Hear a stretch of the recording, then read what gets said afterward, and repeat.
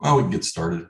I said I'd keep it light today, and I will. And I know in some places today's a holiday now, not here in Nevada, but it is the day after the Super Bowl, and a lot of people get together for that. It's sort of a modern secular holiday, but we do have class today. So today we're going to talk about the Federal Wire Act. Again, we've talked about a lot of sort of the basics. We've gone over the basics quite a bit. We've talked about sort of the overview of Indian gaming law. But let's start talking about the Federal Wire Act and federal statutes that directly impact gambling. So, in the late 40s, the United States went into World War II in the 40s, and it was one significant nation among many. It was primarily an isolationist nation. We had the 19th largest army in the world, ahead of Bulgaria, but behind Portugal. We had the second largest navy, but it was divided between two oceans and featured a lot of really antiquated hardware, a lot of old ships. And US air power really lagged behind other countries. The United States was just at the beginning of World War II. Most of our airplanes, combat airplanes, were first generation monoplanes. In fact, I think the Navy's primary fighter at the time was modified from its original biplane design to a single wing design. So, the United States certainly wasn't prepared to go to war at the beginning of World War II. Again, we were isolationists. Roosevelt was elected on an isolationist platform, at least in large part. But we did get involved in World War II. And when World War II ended, we were in a different position. We were the world's first nuclear superpower, definitely had the largest and most modern Navy in the world, had one of the best equipped armies in the world, had the largest strategic bombing corps, and really sophisticated piston aircraft for fighters and things like that. And so the United States really transformed itself during World War II. But there were threats that remained. And those threats, anybody have any idea of what the big threats of the late 40s, early 50s were? Courtney. Like the Soviet Union and the Cold War, perhaps. Yeah, the beginning of the Cold War. So communism, big worry, big threat. And then organized crime was the other big threat. So coming out of World War II, we're this really strong nation, but two threats to the American way of life, are clear and present and are incredibly dangerous. That's communism and organized crime. Well, Senator McCarthy from Appleton, Wisconsin, kind of had that communism thing cornered. And so others decided to jump on the organized crime issue. Let's take a little look at some newsreels from that time.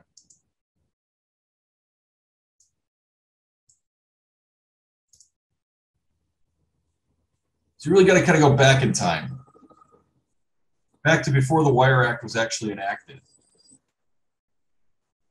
Communism, organized crime were threats, major threats.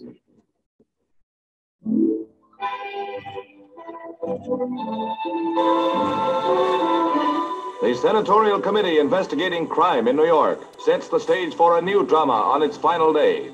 Again, Frank Costello, alleged gambling czar, is the target for grilling. Again, he refuses to divulge his wealth. On the subject of his duties as a citizen, Senator Toby has searching questions. What have you ever done for your country as a good citizen? Well, I don't know what you're saying, what you mean by that. Well, you're looking back over the years now to that time when you became a citizen, and are now standing 20-odd years after that. You must have in your mind some things you've done that you can speak of to your credit as American citizens. If so, what are they? Paid my tax. The Senate Crime Investigation Committee shifts its operations to Washington, where Attorney General J. Howard McGrath is among the witnesses. He urgently recommends new legislation to curb interstate gambling information. He is followed to the stand by J. Edgar Hoover, chief of the FBI, who makes an eloquent plea for stronger law enforcement at the local level, where he says the real evil lies.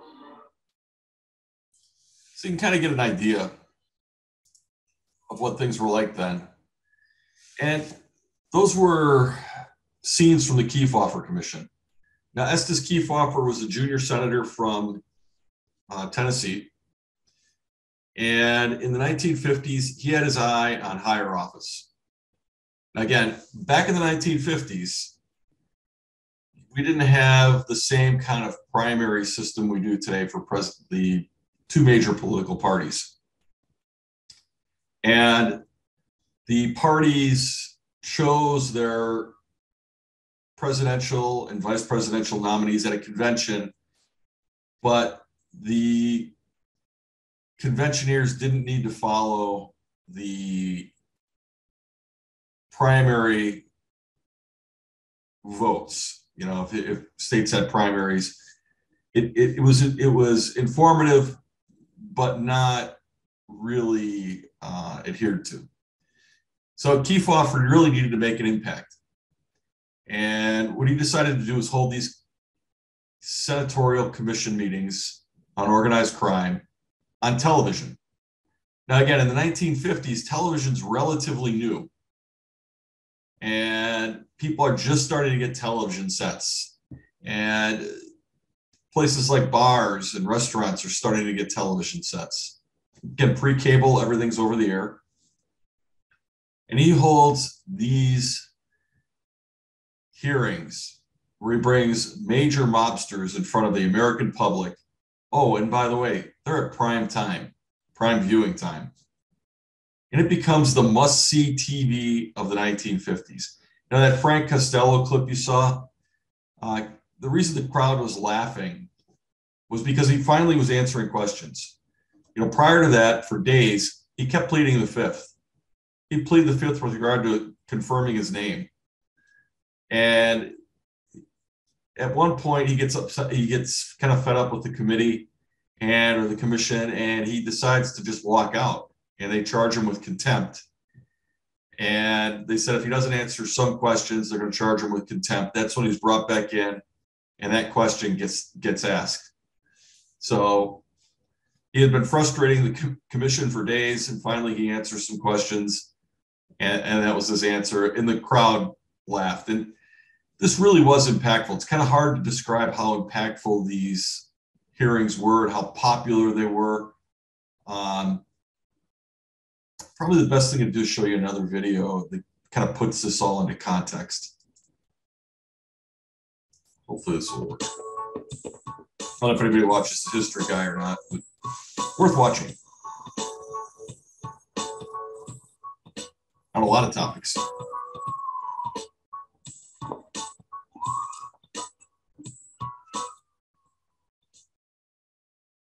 Americans became familiar with the violence of organized crime during the bootlegger and prohibition era, but most Americans had no idea the true extent of mob crime until well after the Second World War. In 1950, a freshman U.S. Senator, Estes Kefauver, took on organized crime at the head of a special committee. The so-called Kefauver hearings were held in major cities across the country, and the ones that were televised live became a sensation, in the first place that many Americans came face-to-face with the mob. It is history that deserves to be remembered. Organized crime began in large American cities like New York, often in marginalized ethnic neighborhoods. Many of them began as locally focused street gangs that expanded to organizations that acted citywide and later even nationwide. Of course, it's well known that Prohibition provided fertile ground for what became the largest crime syndicates who used bootlegging and illegal bars to make fortunes. Some powerful gangs formed within Sicilian communities and integrated members of the Italian mafia fleeing Mussolini's Italy. Violence became endemic as the gangs fought over territory and supplies, bringing rise to famous mobsters like Al Capone. In New York, the fighting culminated in Charles Lucky Luciano creating the Commission to lead, govern, and protect the interests of sanctioned crime families. When Prohibition ended, the families moved into new industries, including criminal enterprises like gambling, labor racketeering, extortion, and drug trafficking. They supported gambling as a legal enterprise in Nevada and Las Vegas and used huge sums of money to quietly bribe and evade local police departments and judges, which had neither the knowledge nor the resources to combat the well-organized cross-state criminal enterprises. In 1949, stories about organized crime started to appear prominently in American newspapers. Crime commissions in cities like Chicago reported that there was corruption among local officials. The American Municipal Association, which represented some 10,000 cities and towns, petitioned the government to do something about organized crime. While Democrat Estes Kefauver was only in his first term as a senator representing Tennessee, he had been in the House of Representatives since 1939 and had conspicuously supported President Franklin Roosevelt's New Deal. Kefauver had run against the Democratic machine in Tennessee, run by E.H. Crump. He answered the growing call for action by drafting a resolution to allow the Senate Judiciary Committee to investigate organized crime's activities in relation to interstate commerce. This caused a problem because the Senate Committee on Interstate and Foreign Commerce claimed jurisdiction. Eventually, a compromise resolution was introduced that would create a special committee of 5 senators that drew from both committees. Still, some senators opposed the committee as it was against the spirit of the Legislative Reorganization Act of 1946, which had nearly eliminated special committees altogether. Opposition was so strong that the vote was tied, and Vice President Alvin Barkley cast the tie-breaking vote to establish the committee. The Special Committee to investigate organized crime and interstate commerce was tasked with investigating whether organized crime utilizes the facilities of interstate commerce or otherwise operates in interstate commerce. And if so, who or what kind of organization was responsible? Kefauver was made the committee chairman, which led to the committee being popularly called the Kefauver Committee. Barkley also chose the remaining members: Herbert O'Connor, Maryland; Lester Hunt of Wyoming; Alexander Wiley, Wisconsin; and Charles Tobey of New Hampshire. Kefauver directed the committee to focus its efforts on what he called the lifeblood of organized crime, interstate gambling. Kefauver promised to lead a no stone unturned, no holds barred, right down the middle of the road, let the chips fall where they may investigation, no matter the political fallout. The first hearing was held in Miami on May 28, 1950. Almost immediately, they found gambling everywhere, openly and notoriously, and apparently with the full knowledge of the entire community. In the committee's report, they reported that law enforcement, incredibly, claimed they didn't know anything about gambling activity. Known gangsters from states as far away as New York, Pennsylvania, and Michigan had headquarters at hotels in Miami. Kefauver concluded that the sheriff of Dade County had done nothing to enforce the Florida laws, and several members of his staff testified to corruption within the office. The sheriff of Broward County got most of his income from a business which ran gambling activities. Many gangsters and witnesses refused to appear at all, which the report said is strongly indicative of an admission of guilt. Perhaps most shockingly, the investigation traced connections between gambling businesses and contributions made to Florida Governor Fuller Warren. Affirming his commitment to a no-holds-barred investigation, Kefauver reported the information even though Warren was in his party. Warren said Kefauver was an ambition-crazed Caesar who was trying desperately and futilely to become president. The governor refused to appear before the committee, citing the state's rights, but his political career was over. The hearings went on for 15 months. When the committee was set to expire in February 1951, public outcry led to it being extended until September. Hearings were held in 14 cities, from New York to Chicago to Los Angeles, and everywhere the committee went, they found evidence of mob activity, uncooperative witnesses, and official corruption. Kefauver described Kansas City as a place that was struggling out from under the rule of law in the jungle. The investigation in Missouri uncovered mob support for Governor Forrest Smith. Mobster Charlie Banaggio had helped to elect the governor, hoping to open up the state. One of the most important resources for many gangs was control of race wires. Originally envisioned by John Payne, a former telegraph operator for Western Union, they were telegraph services that specifically sent coded reports of horse racing and other kinds of betting. These wires were controlled completely by the mob. The committee learned that in Miami, the wires were controlled by the Capone gang, while Benjamin Bugsy Siegel controlled them in Las Vegas. Siegel was murdered. While the case remains unsolved, it may have been something to do with his control of the race wires. These wire services charged establishments and bookies to receive the results or cut off access to the results. The Chicago investigation implicated many public officials in mob schemes and corrupt practices, which helped to sink Chicago Representative and House Majority Leader Scott Lucas's campaign, resulting in defeat in November. At the time, fellow senators were dismissive of the committee. One senator metaphorically rolled his eyes when Kefauver's absence was noted. He isn't here. He's out chasing them crap shooters. A Washington Post columnist said, it's like investigating sin in the common cold, perennial evils, which through the centuries have proven fairly invulnerable to law. But Kefauver had faith in one of the things that would become one of the committee's greatest strengths, television. He wrote, television gives the public a third dimension that helps to interpret what is actually going on. And his faith was well placed. When the committee started airing live in January of 1951, no complaint by the witnesses about their privacy could stop the hearings from becoming a juggernaut of public attention. When Missouri betting commissioner James Carroll refused to testify, saying, I do not expect to be made an object of ridicule, Kefauver answered that he would not permit the arrangements of this hearing to be dictated by a witness. Television was still a fairly new technology, and fewer than half of American homes had a television. Many of those who didn't have one watched the hearings in bars, restaurants, and businesses, and they even played in some movie theaters. In March, 20 to 30 million people watched the New York hearings. In 1950, there wasn't enough programming to fill the schedules of even a handful of channels. Primetime had good coverage, but there was often nothing at all on during the day. The Kefauver hearings provided some riveting content. Time magazine helped sponsor the hearings in New York and Washington, D.C., promoting magazine subscriptions. The hearings were a hit, as Life magazine noted. Looking at millions of frosty screens, people sat as if charmed. Never before had the attention of the nation been riveted so completely on a single matter. The U.S. adjusted itself to Kefauver's schedule. Dishes stood in sinks, babies went unfed, business sagged, and department stores emptied when the hearings were on, said Time magazine. In the middle of it all was Senator Kefauver, warning about a sinister criminal organization at work in America's cities. Possibly the biggest draw of the televised hearings was the cast of characters the committee interrogated, criminals as suave and well-mannered as their investigators. The mobsters looked like they had stepped right out of a crime movie, well-dressed and belligerent, while corrupt officials were rattled by the questioning. In L.A., gangster Mickey Cohen, when asked if he had surrounded himself with acts of violence, responded, I've not murdered anybody. All the shooting has been done at me. In New Orleans, when sheriff admitted on television that he had a safe in his bedroom with $10,000 or $15,000. Look at here, all this is going to go over the radio and this television. You're just inviting burglars, the sheriff worried. There's quite a few burglars around here, the committee counsel agreed. Others seem to develop amnesia or plead the fifth, their constitutional right not to incriminate themselves in their own testimony. When they arrived in Las Vegas, many of the high-profile casino owners had simply skipped town.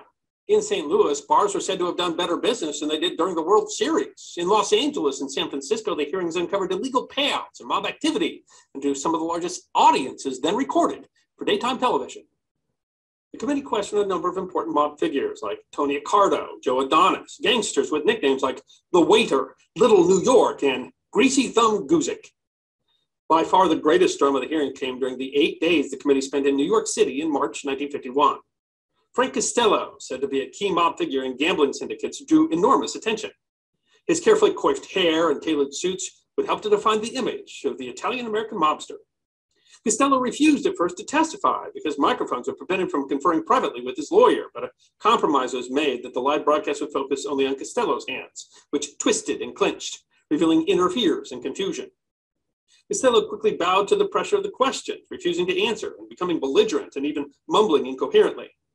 In one appearance, he abruptly announced he was sick and walked out of the courtroom. He was cited for contempt, and he served prison time for it. Though the committee hadn't proven many of the allegations against him, they won a ringing endorsement from the public, who saw Costello as a kind of living embodiment of the mob. Another highlight was the testimony of Virginia Hill Hauser, once a girlfriend of Bugsy Siegel. She came to the testimony dressed in a mink cape, suede gloves, and a huge hat.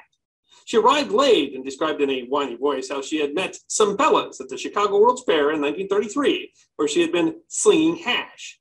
She said she was given gifts by some of the fellows, but that she knew nothing about any illegal activity. She backtalked the committee and added considerable color to the show, explaining she had had a fight with Siegel because she hit a girl at the hotel and he told me I wasn't a lady. When she left, she belted one reporter and kicked another. Her parting words to the press were, I hope the atom bomb falls on every one of you. Not long after, she fled the country to avoid a tax evasion charge from the IRS. The hearings continued throughout the summer, but Kefauver resigned his position, possibly out of exhaustion, but maybe because he sensed he was testing the patience of the Truman White House. The committee produced an 11,000-page report, drew back the curtain on organized crime for the first time for many Americans. The term capo del capi, the boss of bosses or godfather, was first introduced to the public memory at these hearings. They revealed extensive evidence of organized crime's influence on business and politics, although they also found that most of the organization was focused locally or regionally and less nationally. Although the report recommended a number of avenues for legislation, almost all the legislative recommendations of the final report went unanswered. And the FBI, led by J. Edgar Hoover, remained more focused on communism than on organized crime for some time, until in 1957, when the bust of dozens of mafia bosses at the Appalachian Summit forced Hoover to deal with the threat seriously. However, it did inspire further investigations. The defeat of several gambling referenda across the country and more than 70 crime commissions were established to deal with the problem at the state and local level. The hearings made Estes Kefauver a national celebrity. He appeared on television shows. In December, he was voted one of the 10 most admired men, putting him right up there with Albert Einstein, Pope Pius XII, and Douglas MacArthur. He leveraged that fame into 2 presidential runs in 1952 and 1956, and in 1960 was Adlai Stevenson's running mate against the Republicans Dwight Eisenhower and Richard Nixon. One of the more negative effects of the committee hearings was it gave Americans the impression that mob activity in America was the result primarily of the Italian-American mafia, which is still kind of part of the public perception of a mobster, but in reality, many ethnic groups and other groups were involved in organized crime. The committee's connection to television is also important. It reinforced the value of television news and the power of a visual medium like television over media like print and radio. It inspired crime exposés and a wave of fiction from Hollywood, and Estes Kefauver even appeared bookending a mob film, Warning Against the Dangers of Organized Crime.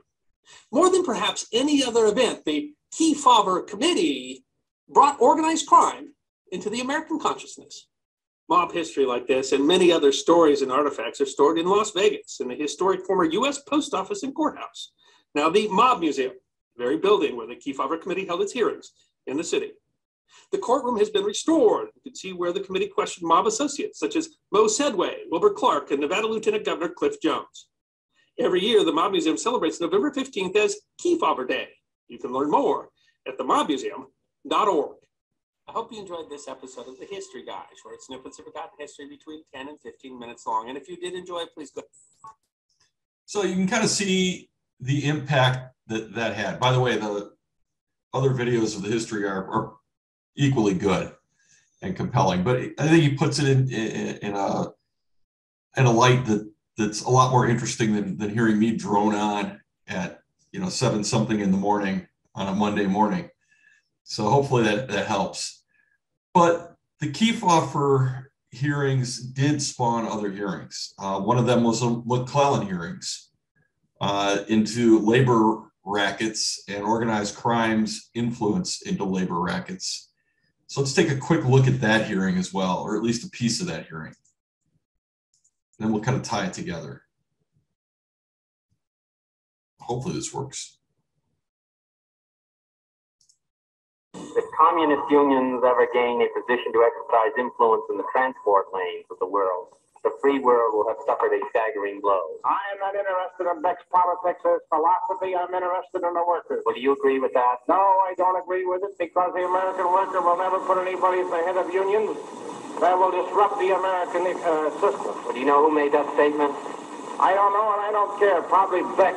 Would sound like him. Mr. James Riddle Hoffa. I don't believe it. What do you think of that? I don't believe it. What do you think of that? While leaving the hearings after these people had testified regarding this matter, did you say that SOB, I'll break his back? Who? You. After to who? To anyone. Did you make that statement? Well, whose back were you going to break, Mr. Hoffa? Figure your speech. I don't even know who I was talking about, and I don't know what you're talking about. And you know it. You'd been in business with Mr. Matheson, had you not? With my own money. But you had been in business. With my own money, yes. Do you have any evidence of the $20,000 in cash that you put into the business? I don't need any evidence. You'll take my word for it, as the Internal Revenue has. Can you describe a little of it, Mr. Hoffa? No, sir, I cannot, and I don't care to. I don't care to try and recall back my entire lifetime since I started working at the age 17 as to how I accumulated money or how I spent it to finally arrive at having $20,000 I could afford to invest and finally lost. Could you answer? Was it in cash that you put it in? Yes. Do you have any record of it? No. Could you tell us where you got the cash? I accumulated it. From your salary? From whatever investment I had or salary or income, but it was accumulated. Did any of this come out of the winnings that Mr. Brennan made at the racetrack? Very easily it could have. Could I ask you whether Mr. Brennan is still winning at the track? I believe he is. I hope we have luck this year. We haven't finished yet. How much have you turned over to him to gamble? So far this year, nothing. You kept me too busy. How much has he won for you? How much has he won for you? This moment, I haven't been in the question of the trying to make any money on horse racing this year yet. Been too busy. But in other words, as I understood it, he had won $64,000 in cash. Well, that's not hard to believe. That's up to 57. Go out to the track. Now, what about since 57? How much has he won in cash for you since then? I don't know. I don't have the records. You ever been at the track with him? Oh, I go maybe once a year, once every 3 years. But he usually goes. That's right. You give him the money? That's right. And he bets I where he did. wants I it. haven't this year. I see. Well, now you could. I don't believe I did last year, by the way, either. Pretty busy here, too. No, that's right. And it's possible that this $20,000 might have come out of the money that Bert Brennan won for you at the racetrack. Conceivably. But you couldn't tell us any other sort. I have no basic figures of income per day, per week, or where it came from. I file my Internal Revenue report. I'm sure they check it. Could you ask? So could you far tell as us? I know of, they haven't contended it. Could you tell us what? Would you feel that it was an unreasonable question if we asked you how much cash you have now? I wouldn't answer it. You wouldn't care to answer. No. You wouldn't care to tell us the sources of it either, No. would you? I've never been completely convinced, Mr. Hoffa, to be frank with you, that Mr. Brennan did win this money at the racetrack. Why don't you ask him? Yeah, I did, and he took the Fifth Amendment. Well, maybe he has a reason to, Mr. Kennedy. I think he might have a reason, but you suggested we ask Mr. Brennan. Mr. Brennan then took the Fifth Amendment when he was asked the question, and I've never considered either that was a satisfactory explanation of the cash that you had, or that these several people, such as business agents, who themselves had to borrow money in order to survive, that they loaned you $2,000 in cash without any note and without interest. Thank you for reviewing the testimony. So what you see there is, this is the McClellan hearings. The witness is Jimmy Hoffa, and the person doing the questioning is counsel to the McClellan hearing, the McClellan committee, and that's Robert F. Kennedy. You can kind of see there's some tension there, right? They're locking horns. They're Bobby Kennedy is trying to find the source of funds for Jimmy Hoffa as well. Jimmy Hoffa is, being evasive and, is pointing to winnings at horse racing tracks, for money he gave to somebody else, and that somebody else has pled the Fifth and won't testify before the committee in any meaningful way. And you can see the tension. And again, this was also a televised hearing. So the 60s come in, those hearings were in the 50s.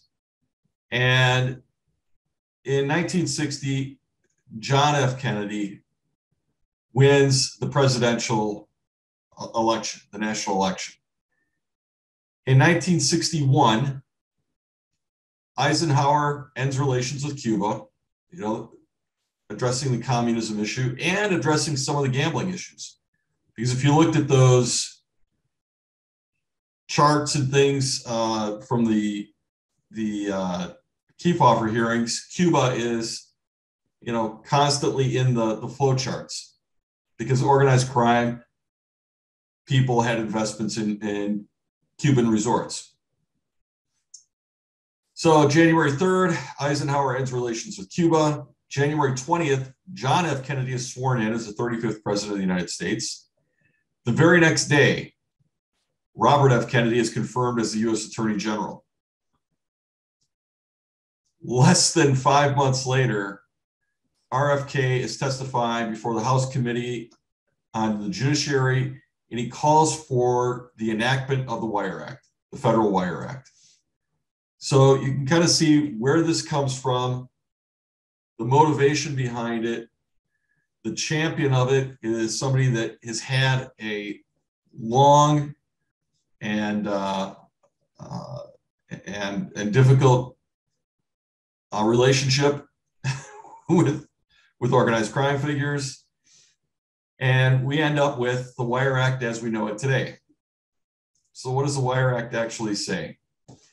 Well, there are two primary portions of the Wire Act, and we'll go through this slowly today. And again, don't want to put too much on you. I know it's early morning, day after the Super Bowl, but it says whoever being engaged in the business of betting or wagering knowingly uses a wire communication facility for the transmission in interstate or foreign commerce of bets or wagers or information assisting in the placing of bets or wagers on any sporting event or contest, or for the transmission of wire communication that entitles a recipient to receive money or credit as a result of bets or wagers, or for information assisting in the placement of bets or wagers, and then it says shall be fined or imprisoned. Okay.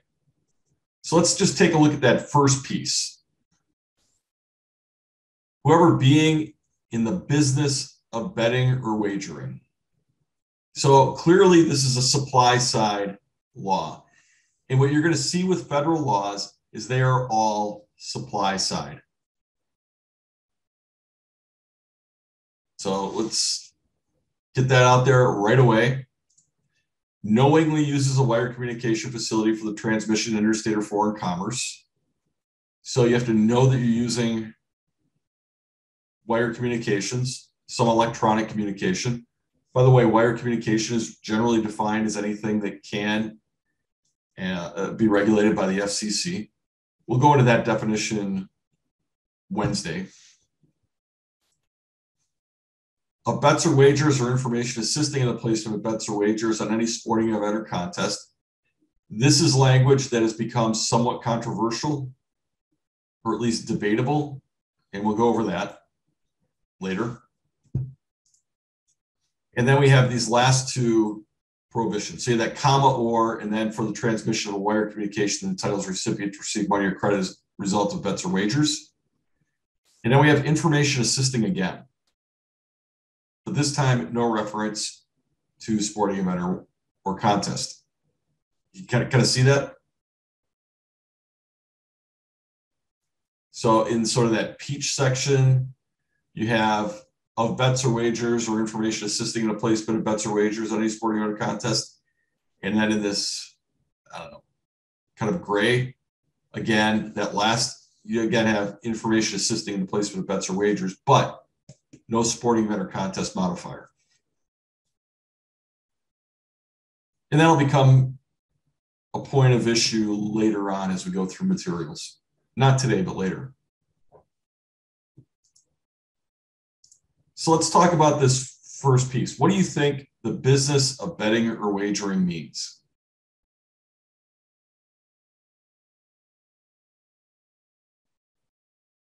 Open for discussion. If you're up to you, what would you're a prosecutor, what do you think that means? It's not defined.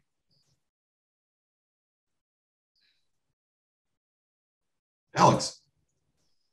I mean, would it be I could imagine it being, ranging from someone who's actually like accepting bets and wagering themselves versus, and then also someone who sort of has a lesser role in that, maybe just like facilitating that perhaps in some way or marketing it in some way. I could see kind of all those being encompassed under this potentially. Yeah, I think that's fair. It's one way to look at it. Any other thoughts?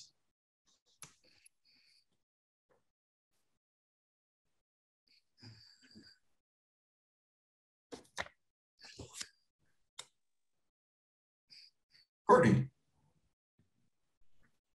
I know you just talked about how this is like aimed at supply side, but I'm wondering if it's like anyone who's engaged. So anyone who goes and like seeks out a bookie to help them place a wager or bet might be like included in this, whoever being engaged in the business of betting or wagering. I think, if you're placing bets, you're probably not covered by this. But if you're an intermediary, So you might be taking or pooling bets to place with a bookmaker. You're a bet runner. Yeah, probably. In Nevada, we have a statutory prohibition on that of placing bets for others for a fee. So I think, yeah, both those things would cut it. The only thing it really doesn't cover are the bettors themselves. So if you're on the supply side, there's a good chance. Let's just go through one court opinion. We'll keep it simple today. We'll go through one court opinion. You know, I get it. So let's take a look at the Barborian opinion. Anybody remember the facts of this one?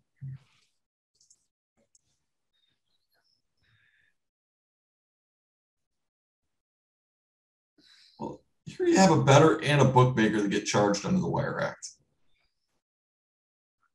You have Barborian, who was placing bets with a known bookmaker named Laurel. Barborian is betting anywhere from $800 to $1,000 a day. You can kind of triple that for today's money. It's a lot of money. This guy is definitely a degenerate gambler. They have at least 8 calls that were intercepted in which Barborian is placing bets with Laurel. And at least once, Barborian called his dad to get a bet placed on his behalf.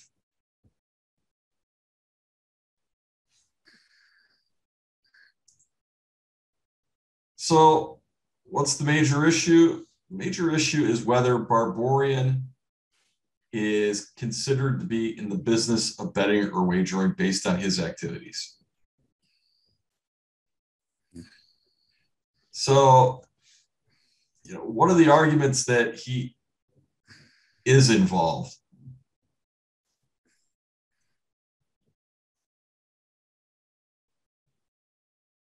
Alex. I mean, I guess if you think about, you know, how a business can function and operate, like without people like him placing bets and facilitating, there would be no business of betting and wagering. Yeah. You know, he's a professional gambler, essentially.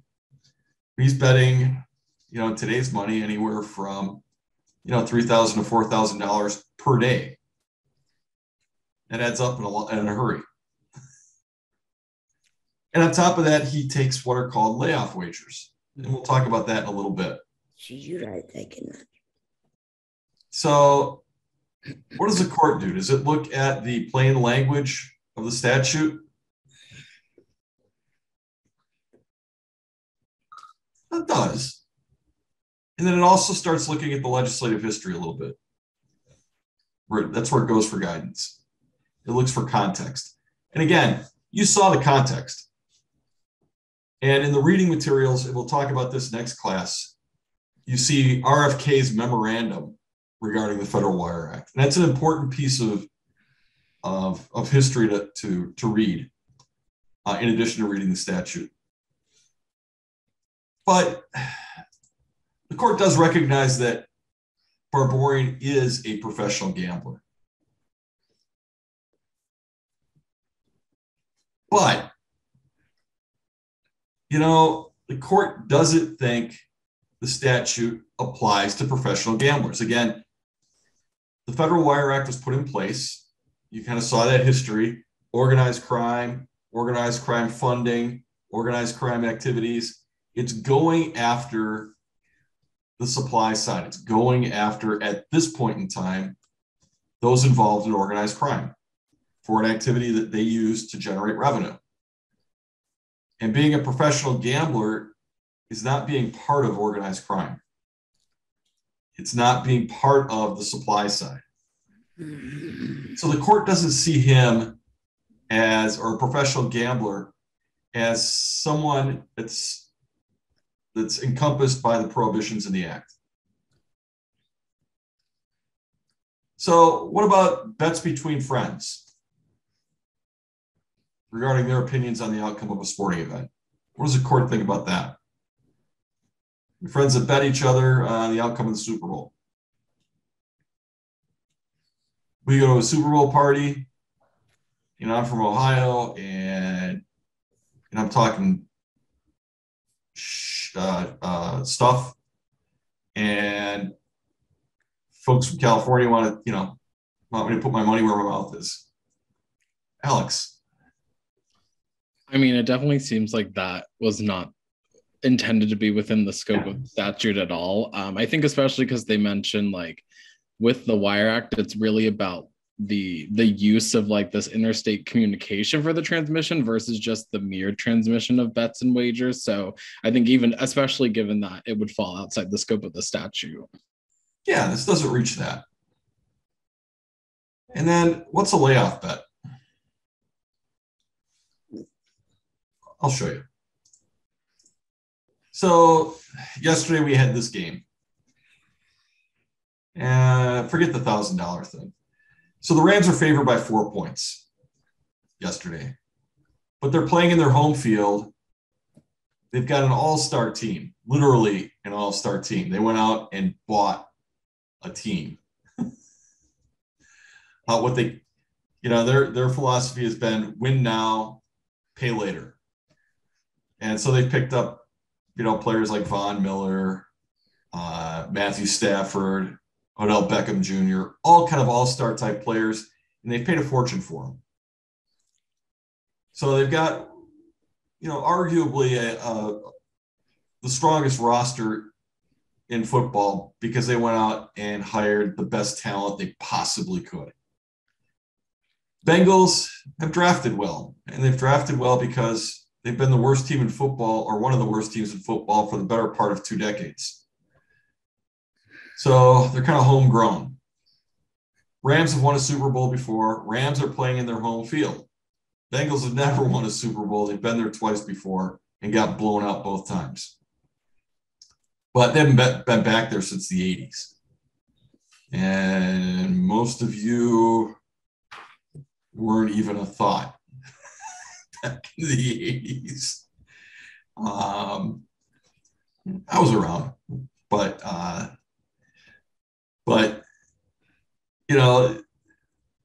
clearly the betting lines are favoring LA. So you get a bookmaker in Los Angeles, home of the Rams, and he's taking wagers on this game. He ends up taking $500,000 on the Rams and $500 on the Bengals. What's the problem for the bookmaker?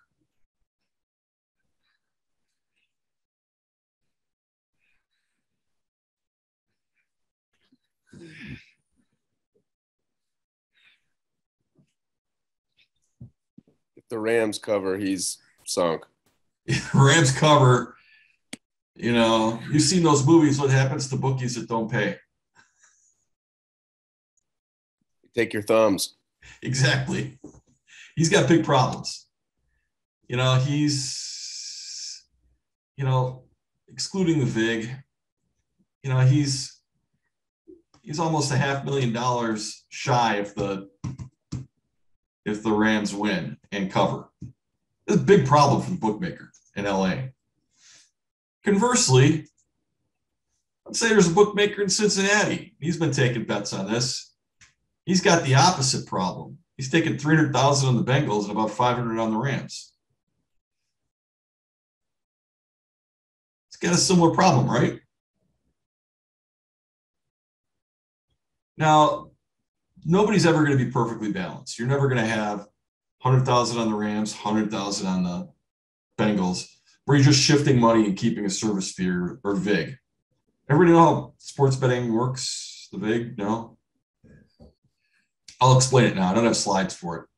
So let's say you wanted to place a $100 bet on this game yesterday here in Las Vegas, and you're betting against the spread.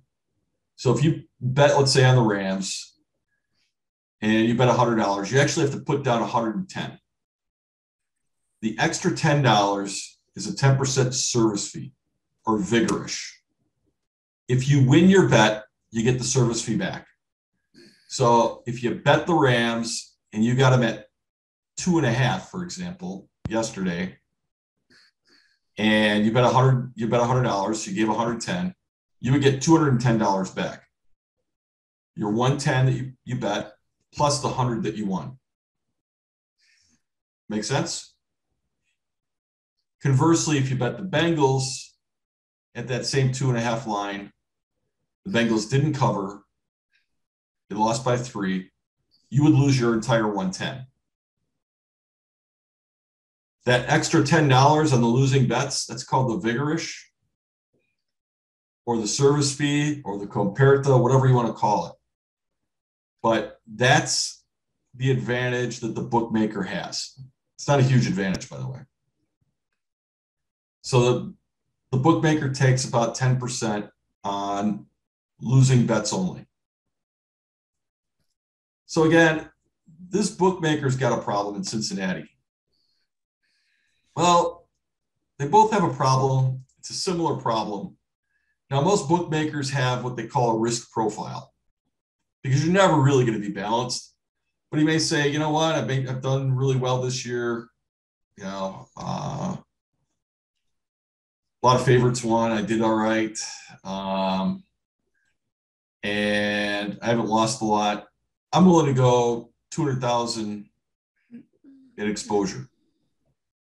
So, but he finds out, hey, there's this bookmaker in Cincinnati that's got next to $300,000 worth of exposure. So what that LA bookmaker is going to do is he's going to place a $300,000 wager with the Cincinnati bookmaker. So now the Cincinnati bookmaker is pretty close to even. And that LA bookmaker has gotten $300,000 closer to even. Essentially, that LA bookmaker has laid off his risk with the Cincinnati bookmaker if he does this. And conversely, the Cincinnati bookmaker has laid off his risk,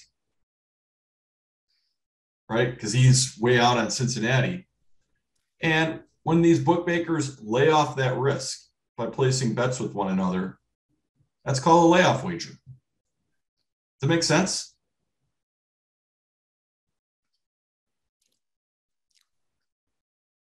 So you do have layoff wagering.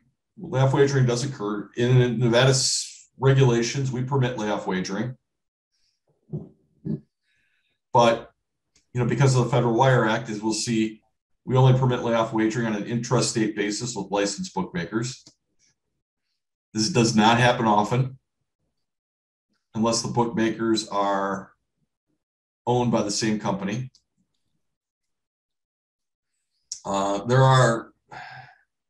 In Nevada, there are operators with multiple properties that will operate each book under a separate license. And like, for example, back in the 80s, the northern part of the state was really Niners country. Southern part of the state was Raiders country. And you may have a Raiders-Niners game where your book up north may, you know, be heavy on the Niners, and your book down south might be heavy on the Raiders. And as a company, you can make your own layoff wager between your two books to kind of level things out so that each property wouldn't be as exposed. But it doesn't happen often. You know, again, if William Hill was way out of line on one line, or I should say Caesars, and, you know, Stations could absorb some of that, you know, Stations isn't going to take the wager. Or better yet, Boyd and Stations, big competitors, right? You know, they're going to say, good luck with that. So this is what a layoff wager is. So with Barborian takes layoff wagers, but he does it in a different way. So let's say Loro is taking, you know, too many bets on the Bengals. He's taking a lot of dog bets. And he's 200,000 in the hole on the Bengals if the Bengals cover. So he calls Loro, or he calls up Barborian and says, you know, you wanted to make a bet on the Rams? What if I sweeten the deal a little bit, and I move the line for you. I'm sorry, Laura was going to take the Bengals at 4. He says, what if I move the line a little bit for you and I get you to take the Bengals at 6? But you got to place $150,000 down. And he might do that, right? If he can get a better line, helps the bookmaker out. The bookmaker's getting closer to balanced, although in this case, wouldn't have worked out so well for the bookmaker. But that's what's going on with Barborian and Laurel. If Laurel gets too far out on a game and Barborian calls to place a bet, what Laurel is doing is he's making it a little bit sweeter for Barborian to switch his wager to the other side, which then helps Laurel balance his book or get closer to balance. Does that make sense?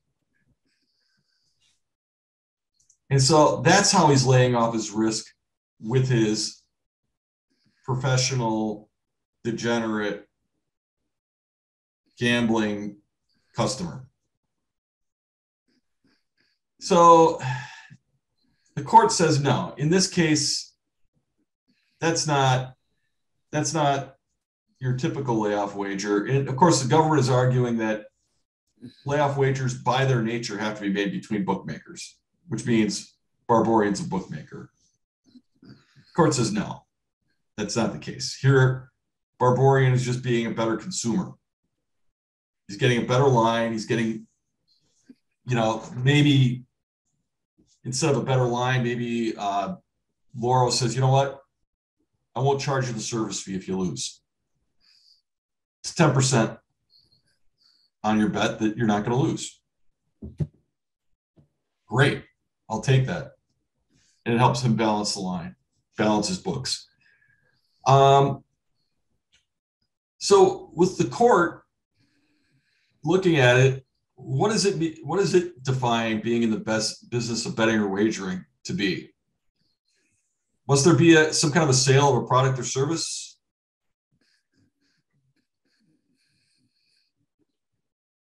Well, let's take a look at these questions and then we'll take a look at what the court said. Do you have to have provide an essential function? Or can merely providing occasional non-essential services qualify? Well, here the court pretty well explains it. They said being engaged in the business of betting or wagering requires the sale of a product or service for a fee involving third parties. The customer and the clients, or the performance of a function which is an integral part of such business. The defendant need not be exclusively engaged in such business. If he is not an agent or employee of the business, he need not share in the profits or losses of the business or receive compensation for the services, but the function he performs must provide a regular and essential contribution to the overall operation of the business. If an individual performs only a occasional or non-essential service or is merely a bettor or customer, regardless of the amount bet, he cannot be said to be engaged in the business. There must be some continuing course of conduct. And if an association, the joint conduct must be to achieve a common purpose or objective. So Barborian kind of lays out, this opinion lays out what it means to be in the business of betting or wagering, that first part of the Wire Act. So again, providing some integral or essential function to contribute to the overall business, other than being a customer or a bettor. And you don't even have to get paid. So is Barborian in the business of betting or wagering? He is a professional gambler. He, is betting more than, the prosecutors are making in a month at that point in time. Even though those prosecutors went to law school and are reasonably smart, they don't have $1,000 a day to blow on gambling. But he is not in the business of betting or wagering. He is in the business of being a degenerate gambler, a professional gambler. He bets on everything, but he's not in the business of betting or wagering. So let's talk about some examples.